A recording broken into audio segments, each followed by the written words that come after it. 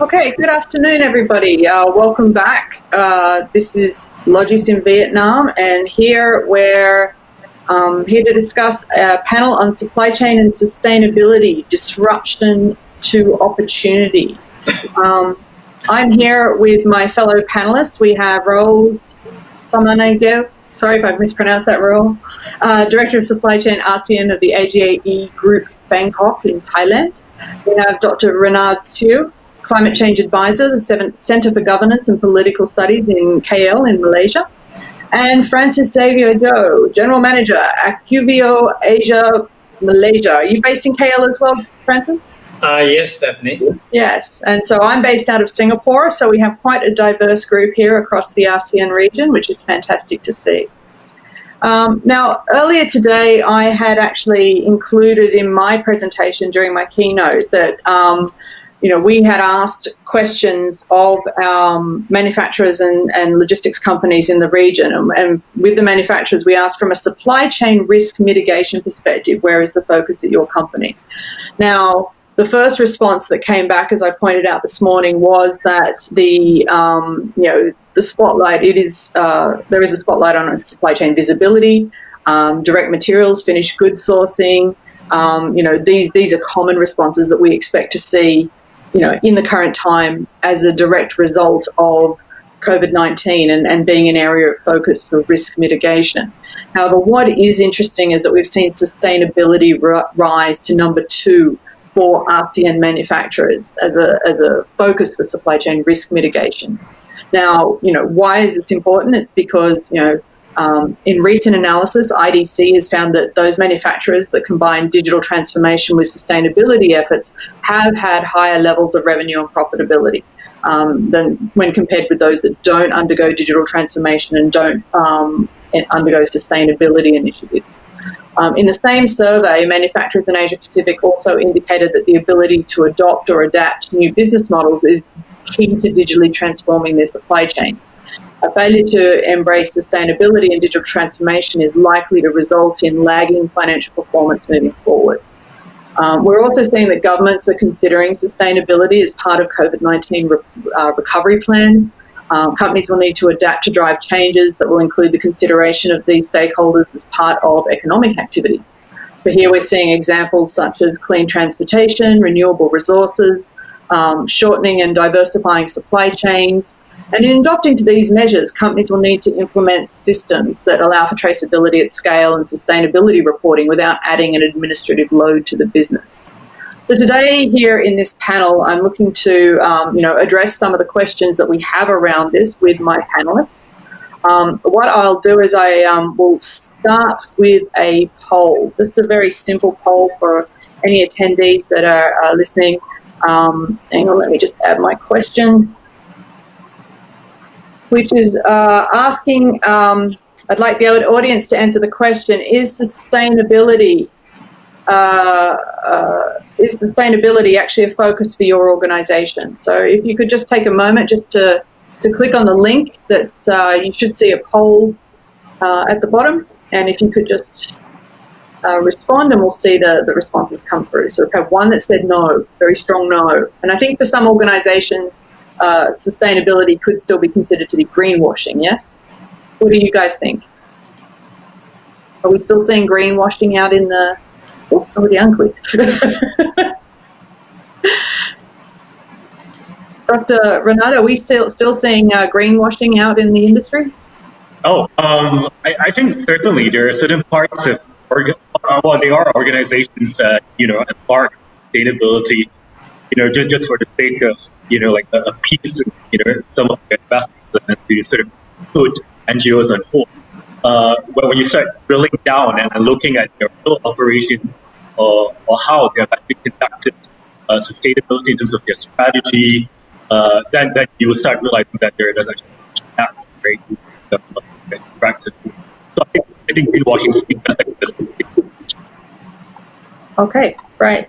So well, let's go into some of the questions that we have, which is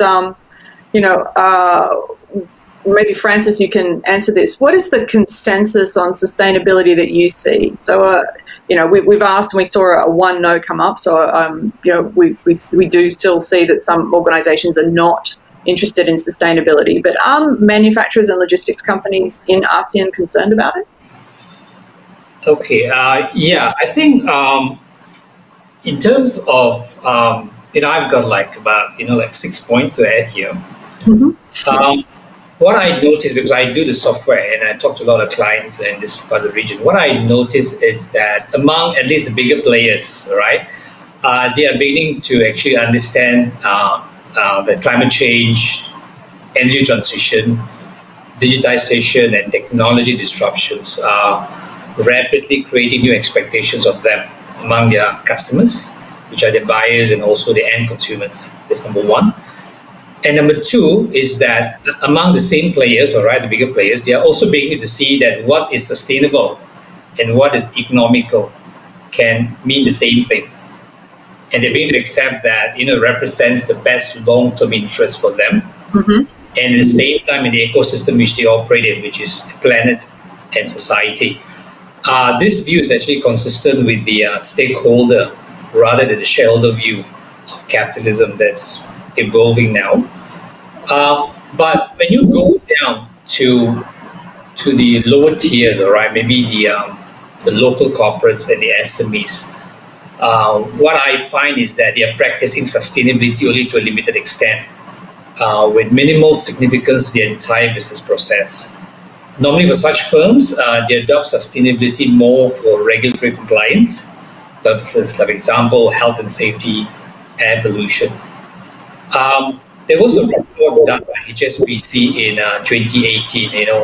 They say that only 24% of ASEAN respondents had ESG sustainability as a corporate strategy, compared to 48% of global corporates globally, all right, and a very high 87% of European and UK companies.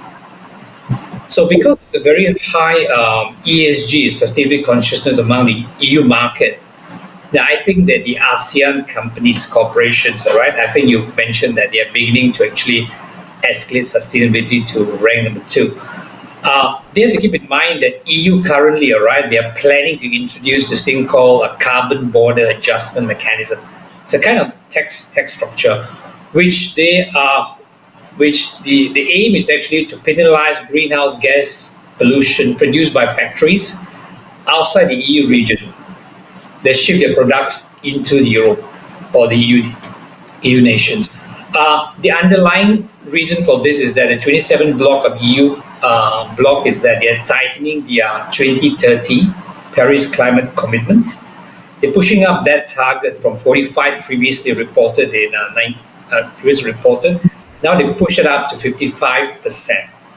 So this means that, in order to protect the domestic industries most at risk from EU's stricter climate policies, so they've introduced this tax system.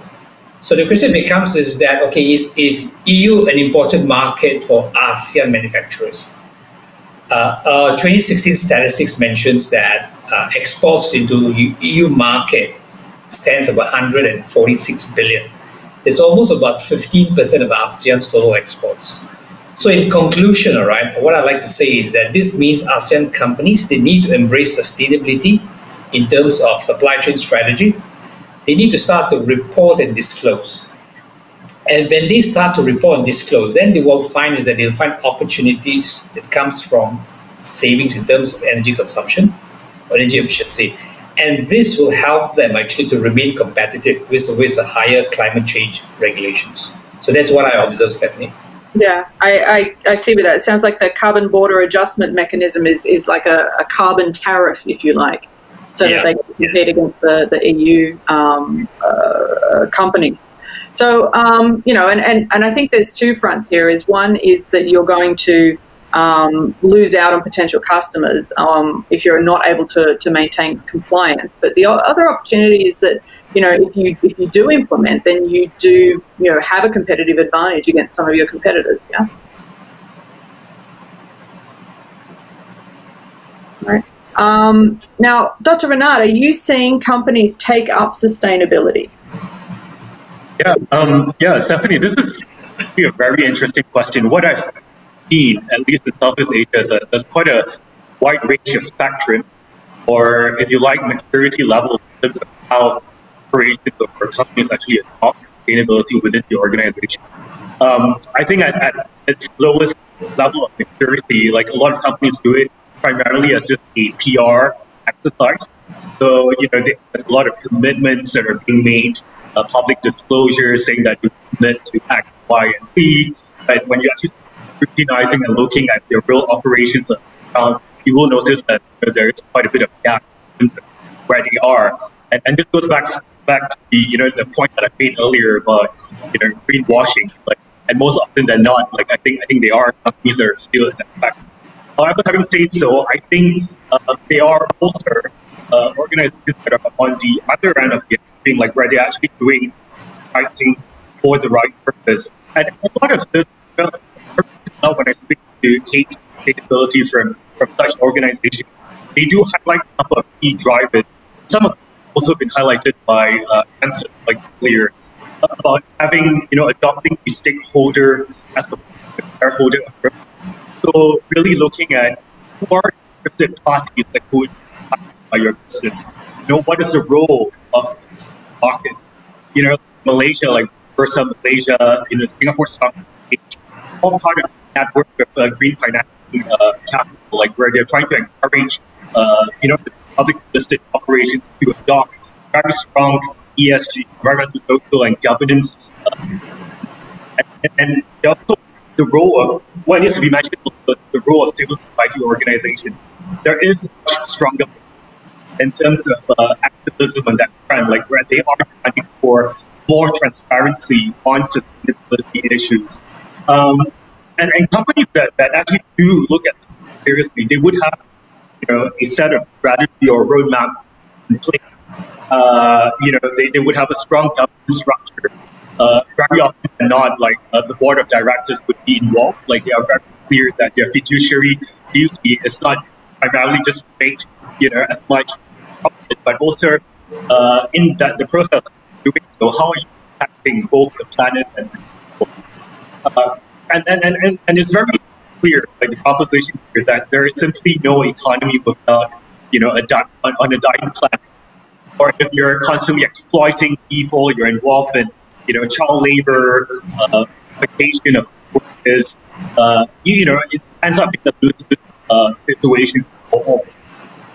Sustainability is becoming, coming to the center. It is becoming more. And hence, I wasn't surprised that when you mentioned that sustainability and supply chains sort of took on the second of this series by a lot of companies. Great, thank you. Now, both Dr. Renard and Francis, you both mentioned the stakeholders versus shareholders focus. Francis, maybe you could explain a little bit what you mean by that. Okay, I think traditionally we talk about finance, right? The what you call that, the responsibility of the board or the company is to maximize profits for the shareholders. So what you find today is that if you look at social factors or environmental factors. So because the focus on maximizing returns to shareholders, so what you have done is you have not taken care of the other two pillars, the planet and the environment. So because of that, what you find now is that, if you look at the Paris Climate Agreement, okay, climate change is a big issue, right? So you need to start to address that, right? So what happens now is that there is actually a big push for companies, right, even the boards and the management, to look beyond shareholders, to look into all stakeholders. So you have your supply chain, you also have your employees to take care of, and you also have your employees to take care of. So if you look at Malaysia, for example, if you look at Top Glove, they are doing very, very well in terms of gloves, all right? But they are actually facing an issue about, accommodation for their foreign workers. So that's becoming actually an issue. So what you find now is that even the Malaysian government actually, because of COVID-19, also shutting down the operation. So this has actually an impact on Top Glove's performance and also into the reputation. So what you find is that with the increase in the attention of social media, so you find that you might make a lot of profits. For example, like Top Glove make a lot of profits, but you find that you got deficiency in terms of your employee treatment, and they'll be flagged off. And I think even the US, what the US done is that they've actually stopped purchases from top level. Yeah, so yeah. Absolutely. All right. For our next question, I just move on to business compliance, because that's something that you also both mentioned, was looking at the compliance. Are there increased compliance requirements in the regions, and how are companies dealing with this, and what implications does it have for the supply chain? Raul, perhaps you could step in first here. Yes, Stephanie, thank you. Yes, for sure, increase the compliance requirements in the region. I would say, especially during these COVID times, maybe not enough in comparison with other developed regions, but yes, with a great acceleration, right? I would say in the whole supply chain, we can see different and significant compliance risk. I would say in that in ASEAN, principally including corruption, about fraud, about export and import, in the customs, in the border, also about the labor law compliance. For example, in the case of Thailand, we have a lot of labor from the neighbor countries. Also, in terms of suppliers, there's more emphasis in the evaluation, more scrupulous. So I think the global supply chain now is facing historic disruption. We will see, and we are seeing during this year and maybe in the next 3 or 5 years, more change that we saw in the last 20 years. That's why I think these sustainability and compliance issues are affecting and impacting all the tiers of the supply chain. But many companies are limited to measuring the sustainability of their own business operations, still unable to extend this evaluation to their suppliers, or the supplier, their suppliers, and the customers. And this is a challenge, because normally supply chain are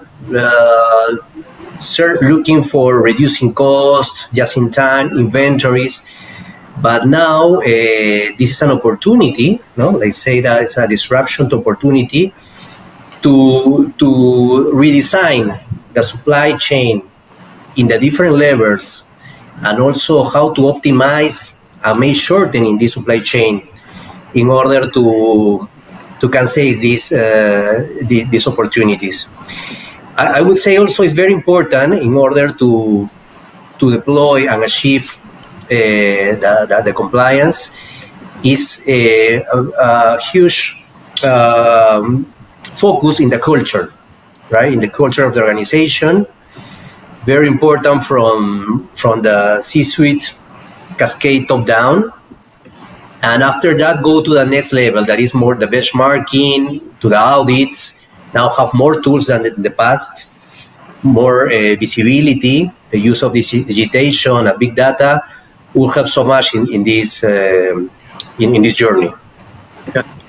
Sorry, if I can just very quickly jump in. I also wanted to highlight the fact that we have seen actually an emergence of sustainability frameworks, guidelines, and tools that have surfaced in the past decade. Some of them are industry specific, some are sort of federal uses, and I to a certain extent, one of that has brought up sometimes is sort of create, especially you are a practitioner that's trying to apply some of these sustainability frameworks into your own supply chain. Just because there's so many of these tools that are available, which ones do you prioritize? Which ones do you actually go for?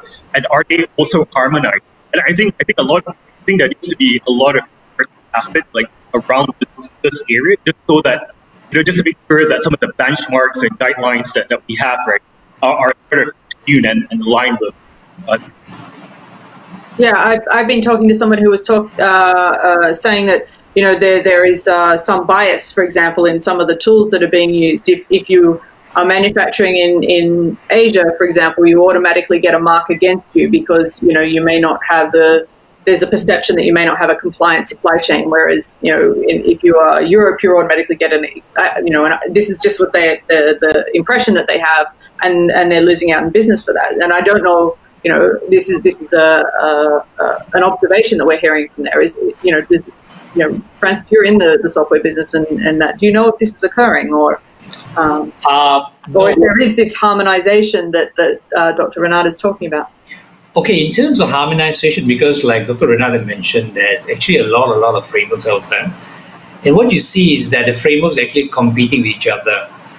But because now what you find is that the investor group, the fund managers actually coming and being interested in ESG data. So they're actually asking, all right, for data that's harmonized across the framework. So some of these major frameworks like GRI, SA, SB, TCFD and all that, they come together and they say that they want to harmonize because there are actually a lot of opportunities to harmonize. So they've actually put out a statement saying that they want to harmonize it. Yeah. So in terms of what you mentioned, in terms of like the biasness, so far, based on what I've seen, I haven't heard of that yet. If you apply some of the more of the international standards, like for example CDP and all that, so what you find is that they kind of track across the region, different regions. So I do really see a biasness there, but never know what happens actually at the practical level. Yeah, and also it's quite a scary situation if you think about it.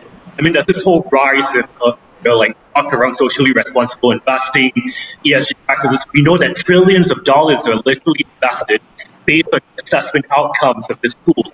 So if they're not harmonized, sort of raises the question around how do you know that company A is performing better than company B, for example, and you're allocating a lot of pension funds actually look into this very, very seriously.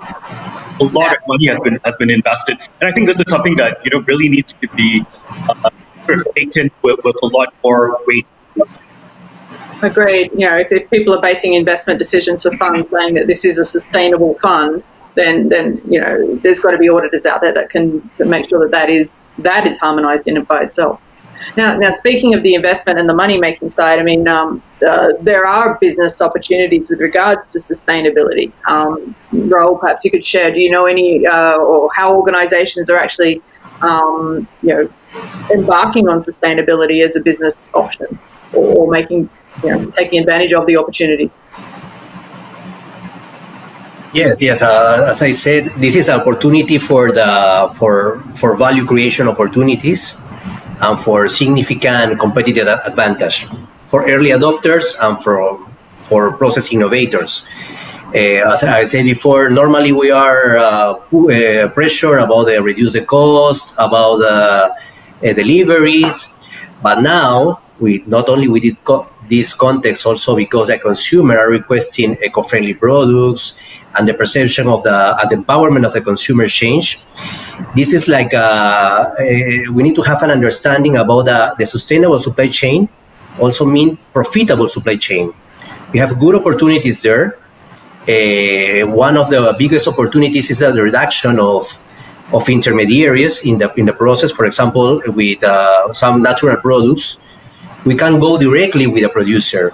We can increase the profit of the producer, and also we can have better and more effective feedback about the product by itself. We have a very good experience with the producers of aloe vera in the region when we have the direct contact with them.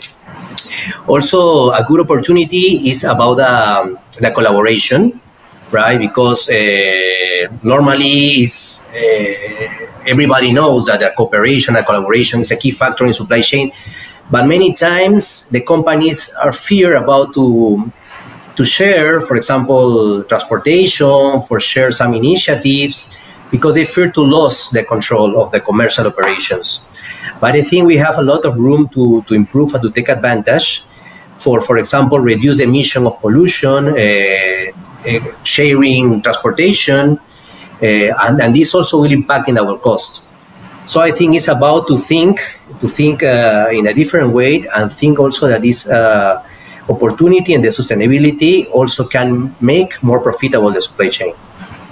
Yeah, and I think we're also seeing opportunities where larger organizations are looking to bring things like renewable power generation onto their own properties or sites, and then looking at ways that they can sell that back into the grid, for example. I mean, we are a little bit away from that. I think there's going to be need for digital grid management and other capabilities before we're able to do that. But I think there are certainly opportunities that companies are looking for from that energy. And you have mentioned the resource management, trying to keep resources low. I'll never forget walking into a shopping center and over the toilet paper roll seeing a sign saying, use less, you're saving trees. And in my mind, I'm going, use less, you're saving me money. So and there are very strong parallels between these sort of, savings that are involved. But I think, looking at the opportunities that are available from a sustainable perspective, organizations are seeing, things like the ability to set up frameworks and put in metrics and measure and develop software around that. There are other organizations that are seeking to provide consultative, efficiency for organizations so that they can take advantage of this. There are other organizations that are looking at pooling resources, so being able to pool trucks and pool warehouses and pool other infrastructure. So there are definitely a lot of opportunities, I think, around this space. Now, I think we only have time for one more question. So I'll, Francis, if maybe you can answer it, how can companies manage sustainability requirements easily? This is the thing, right? If it was easy, then we would be doing it already, right? Yeah, yes. I mean, what I like to say is that, sustainability tends to be a new topic, all right? I like to look at it, from the angle of opportunities, right? So let me just quote you an example. CDP, all right, every year they do a survey.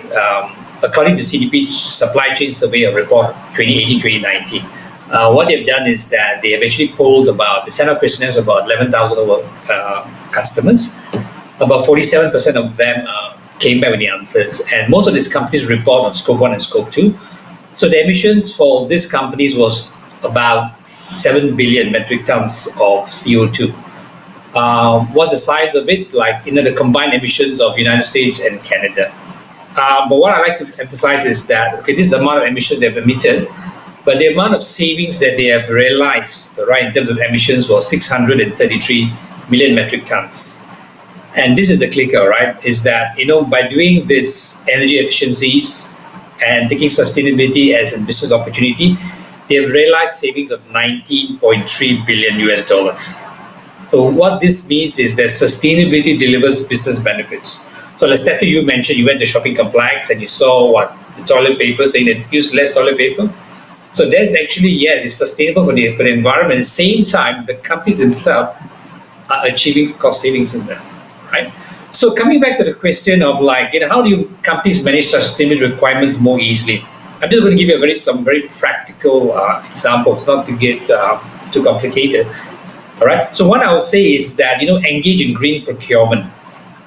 So what you need to do is start reviewing existing purchasing policies, processes, to ensure that you source for goods and services from your own suppliers and vendors that are not only environmental friendly, but at the same time they are also socially responsible. So you talk about environmental friendly, you talk about sustainable packaging, you talk about socially friendly, you talk about living wages and also workers' accommodation, which is coming to the fore these days. That's number one. And number two is that establish sustainability culture across the entire organization. So sometimes what you find is that, the conversation happens at the top, but it doesn't get filtered down to the bottom. So to take sustainability from organizational policies and procedures and get it down to a personal level, I would suggest is that, foster a culture of sustainability within departments and also within teams, right? And some of the ways you could do that is that maybe you have employee engagement strategies, like maybe you have a recycling, and then you also have programs around maybe energy savings initiatives. So that's number two. And number three is that, I'm also glad to say, here that sustainability is number 2 rank. So this means is that, make sustainability an important parameter to every organizational strategy. So what happens is that over time, such a system will steadily make people take sustainability into account by default. It's not something that they are forced by compliance. And number 4, I would like to say is that, you must do reporting and also disclosure. And I would always like to recommend GRI because it's the most globally accepted standard. So when you start to do reporting and disclosure, what you find is that you're going to identify opportunities for savings, all right? And that's where you're going to realize cost savings and you're going to be competitive. And then since I've been selling a software, I would suggest that look into going into digital reporting and going to cloud computing, cloud storage. So what digital technology does is that it helps to break down silos, it creates transparency, and also unify data for objective and agile decision making. What I normally see is sustainability is done as a year-end activity for compliance sake, right? And it does need to be a continual one. Yeah. And I'm going to have to cut you there because I'm getting a lot of nods from the organisers that we have actually run out of time. But certainly try and grab Francis in one of the breakout tables or in the speed networking that's available if you're interested in this. So sorry to cut you off there, Francis, and no problem. Both to Raul and Dr. Renard for your time today. Thank you to everyone, and I hope you enjoyed the session. Thanks. Thanks, Stephanie. Thanks. Bye, Raul. Dr. Renard. Bye-bye.